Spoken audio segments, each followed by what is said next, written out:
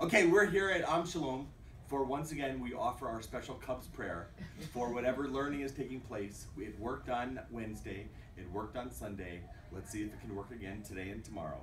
May it be your will, our God and God of our ancestors, that you lead us in peace and help us reach our destination of winning the World Series safely, joyfully, peacefully, and in 7 games.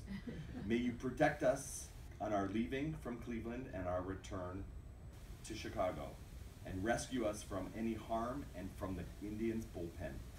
And may you bless the work of our hands, our mitts, our bats, and especially our gloves. And may our deeds merit honor for you. Praised are you, Adonai, protector of the Cubs. Amen.